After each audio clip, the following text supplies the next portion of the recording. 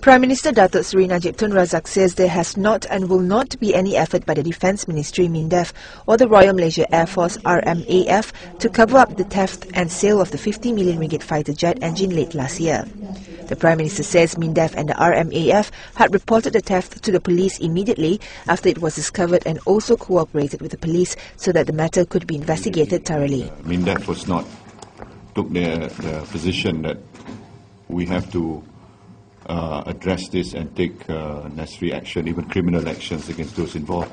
There was no, to the credit of TUDM and MINDEF, there was no intention of covering up at all.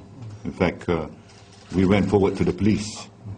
At that time, I was the minister in charge.